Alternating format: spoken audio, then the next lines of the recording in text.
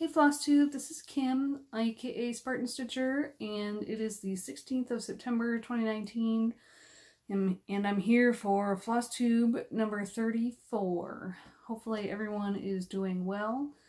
We are halfway through September. The sun is actually shining today. We actually have a high of 90 degrees Fahrenheit, which is impressive considering all last week it was gray and rainy and 60s. About 60 degrees all week. We've had a record amount of rainfall this month here in North Dakota, in my section anyways. And this morning, the mosquitoes were unreal. I have never seen so many mosquitoes. You know, the air's so thick with them. You know, walking to school with my two girls, I mean, we were constantly doing this. Like, don't stop moving. Don't stop swatting, and it was unbelievable. My oldest is one of those that the mosquitoes absolutely love. And so she was on her bike and I told her, ride faster, don't, you know, go the same pace as that we are walking with my youngest. I said, ride faster so they don't eat you up, because I hadn't sprayed her with bug spray first thing in the morning. And then when we got to the school and the bike racks are actually in a grassy area, well, that was even worse than, you know, walking by the concrete. So I said, I'll lock up your bike, give me your keys, and I said, go get in line and just get away from the thickest part of the mosquitoes. It was bad. Like, it was to the point, it's like, it was about 53 degrees Fahrenheit this morning, but no one wanted to play outside because the mosquitoes were awful. So, little kids, and then probably after school lets out today, we won't be playing outside just because the mosquitoes are that bad. So, alright, let's talk about some stitching. This week in the School of Magical Stitches and Literature, we had to choose a path, the light path or the dark path, and explain how your pieces fit those paths. You had to do your chosen path first before you did any stitches for the other path. I went with the light path, and I used Friendship Compass by Glendon Place. This is a freebie in the Glendon Place Stitchers group. Links are below in the description box. Let me make sure I have this turned the right way. I did my stitches in ecru floss, but it's also a Friendship Compass, which makes you think, you know, friends and their morals will help guide you along the way. So it's going to be hard to see, but I had one corner of the ecru done. Almost done. So I finished up this corner, I did this corner, and all of that corner down there. So I have one corner of ecru floss left to go, and then a square border and beads. So that was 600 stitches put into this one, and I do want to finish this year. And once I put those beads in the empty spaces and put the darker colors around it, I think the ecru will stand out a lot more. Again, there are no colors chosen for this freebie chart. The only guidance that the designer gave was that the darker the symbol, the darker the color should be. So I believe there's 1, 2, 3, 4, 5, 6 colors of floss and 5 colors of beads, if I remember correctly. So I have beads already waiting for that one. So 600 stitches into that. And then for the dark path, I chose to stitch on Witchy Tea Time by the Primitive Hare. I have this in the 2014 Halloween issue of Just Cross Stitch. So there's your design, because these are scheming witches that are up to no good. So that's the dark path. I did 400 stitches. So I brought the orange border for Witchy Tea Time over. I did this single stitch black second part of the border, and I brought these squares over. So that was 400 stitches. This orange is the variegated floss from my grandma's stash, so it's unlabeled. I don't know what it is. And I'm trying to, like the sections of variegation are pretty long. And so I have a few different cuts in the floss.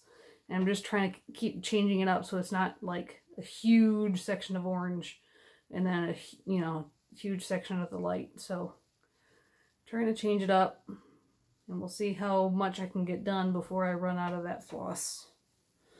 And this is 32 count Salem by Color and Cotton. That's what the name of that. So I finished that Monday, Tuesday, Wednesday. I had, weekend plans starting on Friday for Full Coverage Fanatics. So it's like, okay, what do I stitch on for one day on Thursday? And I pulled Half-Blood Prince back out because I'm still working on this one for By the Numbers in Full Coverage Fanatics. So this is the one I started on September 1st.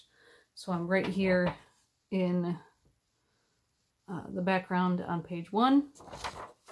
This one is the one where there's 35 colors in it. So not that many colors. I finished up an extra credit prompt for a piece with potion in it because Harry is holding a goblet full of the potion that Dumbledore had to drink to get the locket, Horcrux. So I finished that prompt. I did over 700 stitches on Thursday. And what's interesting to note when you look at this, so there's where I am now. There's 6 more ninja stitches to do in like 4 different colors. And then the rest of the empty space on that page is one color. One color. I think it's DMC 738. So it'll go really fast once I get those 6 ninja stitches put in. And I am now, I believe I'm at around 3,800 stitches, and I need 4,800. I didn't write it down, but so I'm about 1,000 stitches shy, I believe, from By the Numbers on this one.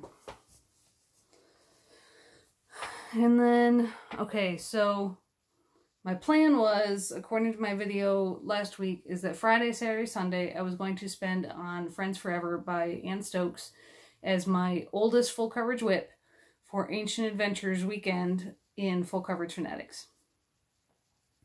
But on Monday or Tuesday, I was watching Flosstube, and I watched Kim in Canada's Flosstube video where she talked about the Templar Prophecy, which, I've been waiting to start. I wanted to finish Camelot, and I wanted to finish Guardian Angel before I started Templars.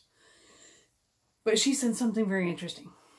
She said that she was starting it on Friday the 13th because of the significant history with Friday the 13th in regards to the Templars. And my ears perked up. I'm like, huh? I don't know anything about that. And so I listened some more, and she said that, for the Templars specifically, it was October Friday the 13th. But, we're close enough. Plus, it's a full moon. And so I paused the video, and I went to Google, and there, the whole Friday the 13th superstition originated because that was when the Templars were being taken down. So you can read more about that on Google if you want. But so here's this perfect opportunity to start the Templar Prophecy on a Friday the 13th. But I wasn't done with Angel yet. So I immediately, after Googling and reading all about it, I immediately sent a message to Brittany, Blimey Cat, also Ingleside Imaginarium, because I knew that she also wanted to start the Templar Prophecy. And she had said that she was going to wait until I could start it. So wait until I finished Angel. And so I told her about the Friday the 13th link, which was news to her as well. And we're like, okay, obviously we need to start it on Friday the 13th. So my Ancient Adventures weekend only ended up being 2 days so that I could start the Templar Prophecy on Friday the 13th. This is a Long Dog sampler that released this summer. I've shown it to you guys before, and I've even shown you my fabric, I believe. So I started this. I am using 32 count Silvery Moon, which is a fabric by Weigelt. I can't even talk right now. My brain's not working. It's this Weigelt base because it's got the orange stripe. The you're not going to be able to tell, but this is a very pale blue. If you think of DMC 762, how it's that real like icy blue, that's the color of this. And then the flosses I'm using, I'll show you the floss box in a minute. There's my start. I started in the bottom right corner because everyone else I've seen starts top left and I want to see something else. I'm a lemming, but I'm a do your own thing lemming. I want to. So if you look at those marching lions holding their standards, there's the beginning of one lion. So there's my start on that. And the floss I'm using for this one is from the elderly woman's stash that I bought a couple years ago. These are all unnumbered. I believe they might be Bucilla flosses from way back when, because there's 1 or 2 bobbins that actually say Bucilla.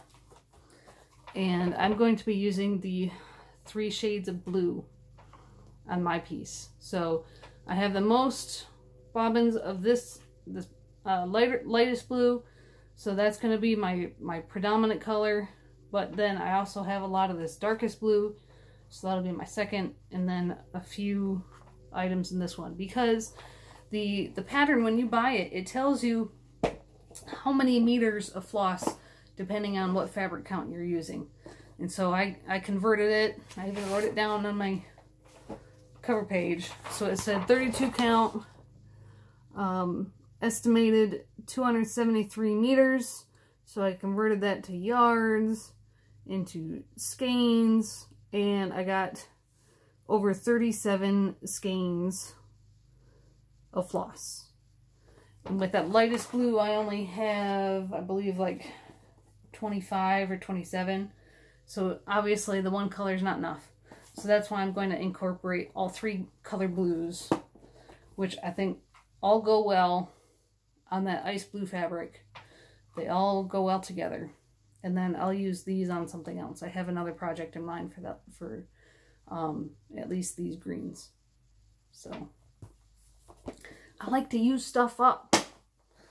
So I'm going to be using those flosses on that one. And when I use up a bobbin, I'm going to keep the empty cardboard bobbin in there just for, you know, being a nerd and wanting to know how many skeins I'm going through. So then Saturday and Sunday was time for Ancient Adventures in Full Coverage Phonetics to work on my oldest full coverage whip, which is my oldest whip overall right now, Friends Forever by Ann Stokes. I started this on the 1st of January 2017. And I had to start a new page coming right over here on the throne in the second row. Now, what I had forgotten is that this is not on pre-gridded fabric. It's on 25 count Lugana that's just plain. So I had to grid a whole new page. Plus, I had to mark in Easy PDF all the stitches that I had done when I feathered from the page above and the page on the side. So Saturday was a busy day because my husband was getting ready to leave. So he wanted to clean the house, do the laundry, run some errands. Plus I had to grid the page and mark what I had already stitched. So Saturday I only put in 1 length of floss. But Sunday, when he was gone, and it was just me and the girls, I had a really good stitching day.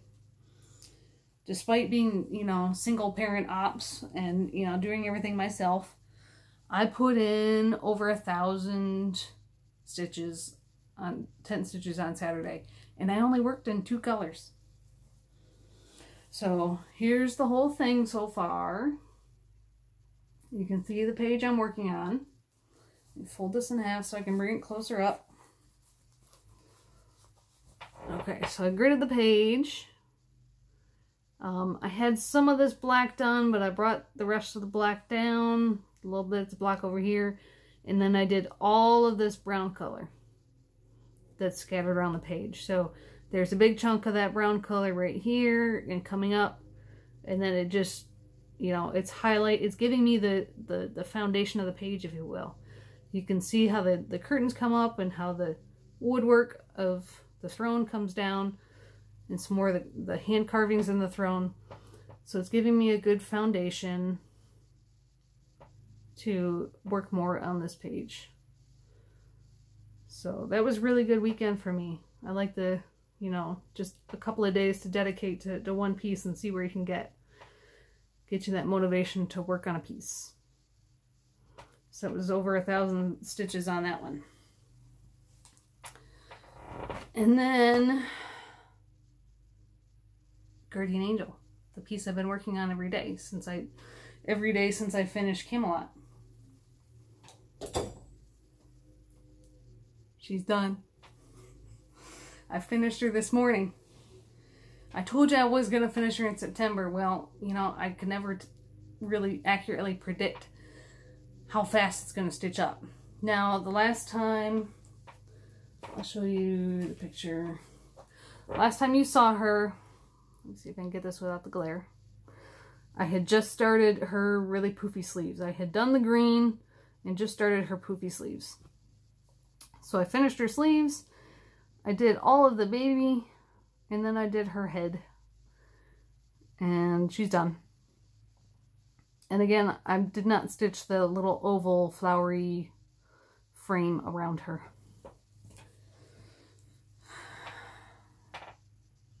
And of course, the sun is going to go right through the linen. There you go. There she is. I'll go back here so you can see her. See if I can hold her straight and not get the glare. So there she is. She's all done. So she's completely as charted except for omitting that oval frame, and I subbed in Petite Treasure Braid instead of working with Nasty DMC Metallic. So I'll bring her in close so you can see her base and the baby. So you can see I finished her poofy sleeves. Here's the baby she's holding. She's got more flowers in her hair. And I love her. She's gorgeous. So that was my third major finish that I wanted to do this year. I wanted to finish Moon Hair, which I finished in March, I believe. I wanted to finish Camelot, which I finished in August. And I wanted to finish Guardian Angel. So she's done. I don't know. I do want to get her framed. I don't know when I'm going to frame her. On the subject of framing, I did talk to Hobby Lobby locally about framing Camelot. And even before I could show them a picture, I asked them, I said, can you do a 5-sided frame? And they said, no. Like immediately, before I could show her a picture. Showed her a picture, she's like, no, I'm sorry, we can't do that. Because I've got Camelot right here because they were hanging on the same hanger. But I wanted a frame to echo the shape of the piece. So I told you my other option was to roll it up in a mailing tube and take it with me when I go to Louisiana, to the LNS there. Well, I'm trying to get a hold of the framer, the owner of the shop, who's also the framer. Every time I call, she's not there, so we're playing phone tag. I'm trying to ask her if she can do a 5-sided frame before I go through the effort of taking it down there. If not, my other option is, you know, a rectangular frame with a 5-sided cut mat. So a mat cut out in the shape of that piece. So we'll see. But I really wanted something that looked like the cover. I wanted a 5-sided frame like this. So we'll see if Linda at Knots and Needles can do it. Otherwise, I might have to come up with something else. So that's the update on that.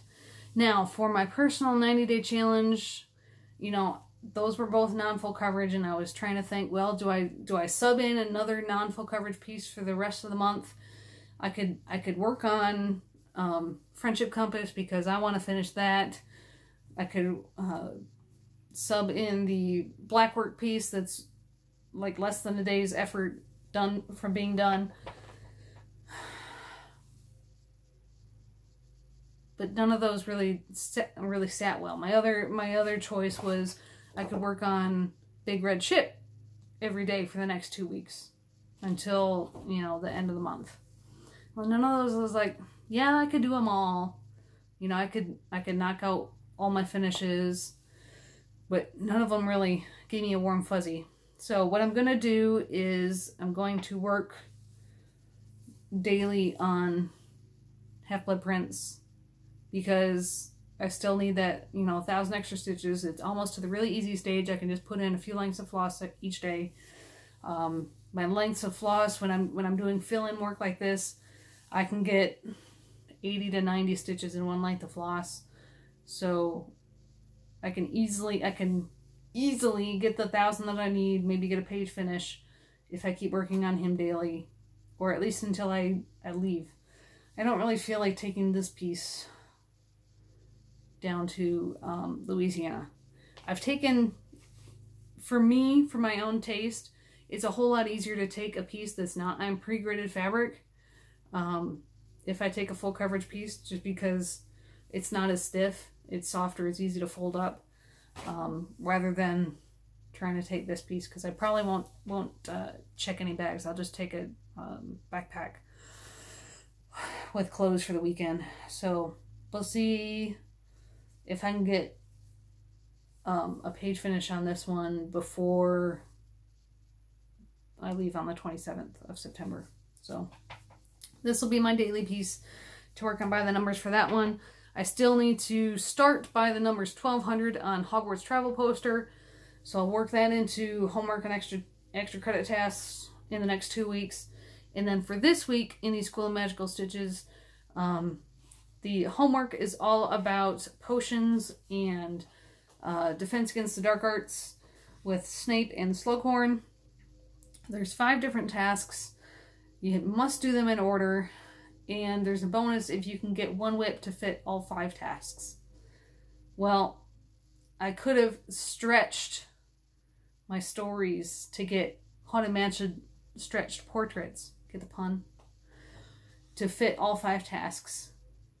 But that's not a piece that's on my priority to work on this month.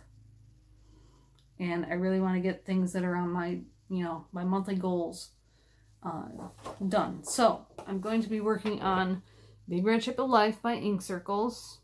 God, you guys just don't see my focus today. And by that I mean my phone. So the tasks, the first one is a mind game with Professor Snape being, you know, his silly sly self. This one I'm going to say is a mind game for me because of the restrictions and goals I've put on myself to get it done, with wanting to stitch it over the 4 years that we're here in North Dakota, 1 page every 3 months. So it takes some dedication and determination to stick to those goals. And then the other 4 tasks are all about different potions. The first one is wormwood, which is a type of plant. Well, there's plants on here. So there's my link for that one. The next one is a type of eggshell that's an ingredient for the Felix Felicis. And that's the only one I don't have, because you actually have to stitch in gray or silver. So I'm going to be doing penalty stitches for that one, so I won't get bonus points. And then the 4th task is what would you smell if you were around the I have to think before I say this word, the love potion, if you will, the Amortentia serum. Well, there's a horse there. Obviously I would smell horses and hay and leather. So there's a horse there. And then for Veritas Serum, what truth have you learned about yourself in your stitching? Well, mine on this particular piece, if you are a regular viewer, is to double count or double check your fabric orientation, because you can make mistakes. Because if you remember, I started stitching this one and I had over 2 pages done, and my fabrics turned the wrong way. But luckily, you know, once I stitched a little bit of cotton fabric on the bottom, I will have enough room to stitch the whole piece. So, I will be doing, let's see, 800, 1200 stitches on this one because of penalty stitches for the not having the gray. And I'm guessing that will get me through this page and well into the next one. Those 1200 stitches. Because if you look at where I'm at, so it's going to be this section right here that I'll be stitching. There's that ship right there. So I'll be doing this part before the plants. So that's what I'll be working on this week, along with the Hogwarts poster. Some other things that happened this week. You know, I was working on the panda piece with the Shakespeare quote for my friend in California who is about to have her second baby that has also suffered miscarriages. And I don't know how many of you saw Lindy Stitches, Stephanie. She put out a video that was like a design with me showing how she used her program. Well, that was mind-blowing for me because the program I was using can't do a bunch of things that she was doing at the blink of an eye. So I got the trial version, was trying out the trial version of her program and designing the, you know, the panda holding the rainbow heart with the Shakespeare quote.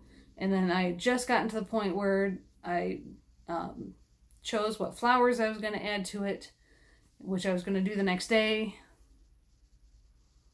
And my computer restarted and updated. And I had significantly, like, I had imported the panda and resized it and, you know, tweaked it so that it would look right when it was resized. Yeah, I lost everything because it was a trial version and I was like, it's not saved.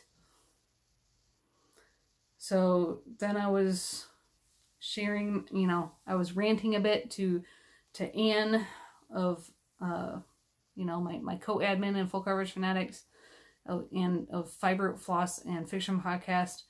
And then, of course, my husband I was complaining to. And then I told my friend because, you know, baby's due the third week of October. And obviously if I have to start over from scratch, it's going to take me a bit longer. So I was looking on Etsy and trying to figure out, you know, hey, this is a chance to change the layout, change what I was doing.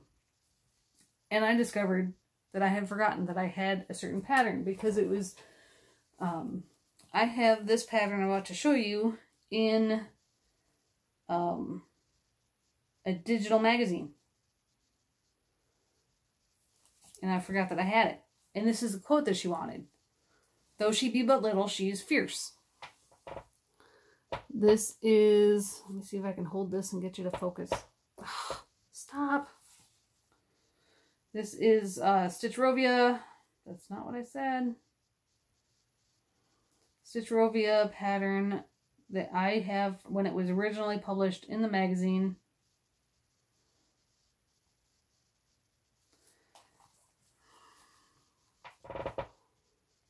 Oh my gosh. Don't touch anything. That pattern. I'm sure you've all seen it before. It's about 60 by 80. So pretty easy and quick to stitch up. And I showed that to her and I said, how about 2 separate pieces? I can stitch up this Shakespeare quote as it is, and then I can stitch up the panda separately. Because the problem was trying to, you know, get a layout where it all worked together. And she's like, I don't want to ask too much of you, just stitch the quote. And I'm like, are you sure? Because I can understand, you know, the nursery is panda themed and the rainbow heart has significance because we've experienced losses. She said, no, just the words. So I'm going to stitch that Stitchrovia piece first, and then we'll see what else I can come up with. Maybe some Christmas ornaments, something, as I see that you're out of focus, something. I'll stitch something else for her too. but not with such a time crunch as babies do in a little over a month. So that's my other plans for this week. I've also been trying to finish grading year 5. We only have one event left to grade. And I think that's Slytherin reading extra credit. And then Hufflepuff and Slytherin will be done for year 5 grading. I wanted to talk a few minutes real quick about my migraine. Thank you for everyone, or my headache / migraine. Thank you for everyone who was saying they hoped I felt better. I experience 1 migraine a month. It is very predictable. I know exactly when it's going to happen because the migraines I get are estrogen withdrawal migraines is what they're called. It's not something I've experienced my whole life, only about 2.5 years. So after my youngest was born, because your body completely changes, and it's related to my cycle, and it's very predictable, as I said. It starts out as a headache at the beginning of the day, and I know as the day goes on, I'm just going to keep getting more and more miserable until the end of the day I'm at migraine stage and I can't tolerate anything. Well, last week's was even worse because I was wearing glasses, which, you know, it's different for your eyes. When you're used to wearing contacts every day and then you wear glasses, it seemed to make the headache go worse faster. Plus, the base exercise was going on, so my husband wasn't here, and I was, you know, doing single parenting through dinner, and yeah. Let's just say I'm glad my girls are well behaved, that I've done the training / parenting to make sure that they don't get into trouble, so that I could lay down and they can entertain themselves.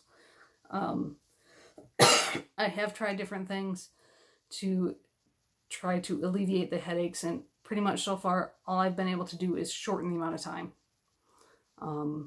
Any birth control that I take to try to manipulate my cycle to having fewer per year means less headaches per year, but the headache is significantly worse because you're taking artificial hormones. So I really do need to go see the doctor, probably the GYN, to ask about help for that. But my phone's about to change files, so happy stitching, everybody, and I will see you next week.